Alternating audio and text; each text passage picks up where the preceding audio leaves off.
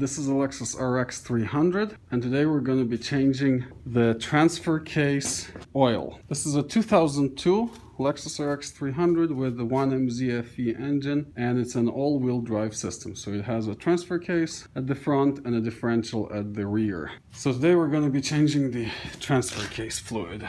There are two bolts in the transfer case. One is for filling and the other one is for draining. I hope I can only use one bolt and use the fill hole to also suck out the oil and then using a syringe push in the new oil.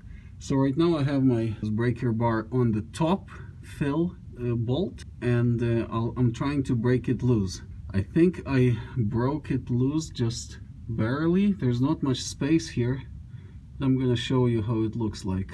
I can remove it, remove the socket. There you go.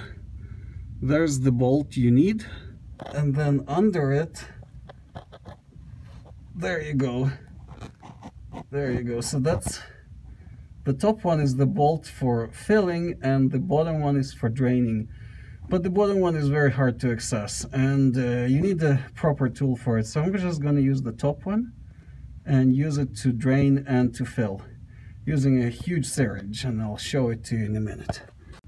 Okay, I now removed it. It's a 24mm bolt and it's now just dripping to the ground, and I have some toilet paper there to catch it, but I'm gonna use this huge syringe to suck out all the fluid. So here are some tips for this oil change. If you're going to be changing this in winter or when it's cold outside, do it right after you drive the car. It's good also to drive it on the highway, then park it and do the change right away. Then the oil will be warmer and it will flow out better. The new oil, if it's cold outside, put it in your house. Then it will warm up and it will flow better when you try to push it in with a syringe. And even better, put it in the hot water and then it will flow much better, because it is very, very hard to push this through a syringe when it's very cold outside. It gets like a syrup. It gets very dense, so you will have a hard time. So there you go. I warned you, if it's winter and everything's cold, you will not enjoy this procedure. So better do it in summer or warm everything up before you do it if it's winter.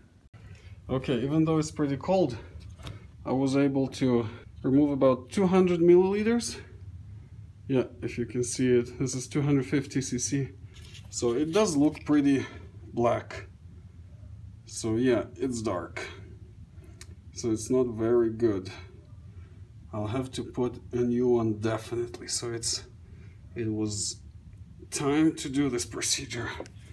And I'm just trying to squeeze it all out and I'll try to remove more. The capacity is, I believe, 900 or 750 milliliters. So if I do two of these, I'd be happy. I can't remove all of it, of course, because I'm sucking it out. Okay, another portion, again about 200 milliliters. Yay, we're approaching half a liter, and I'll try one more time and let's see if I can get one more syringe out. All right, the third time, and I was able to suck out a bit less than 200, so it makes it close to 600 milliliters, so that's good. I was trying to get more, but I was just pulling air. So that's it. I'm gonna load the syringe with the clean transmission fluid and push it in, and that will be it. I'll need probably 2 full syringes. So this is what I got for the new oil, and it's just called a synthetic gear oil from Motomaster 75W90. Alright, the syringe is loaded. I've just filled it from the back and closed the piston behind, and you see it's completely transparent. That's how it should be, and not like this. And this is how it looks like from here. I just put the hose in. Here's my syringe, and just press it all in until it starts flowing from the hole.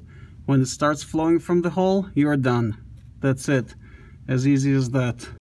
By the way, here's the bolt and a gasket, like in a washer.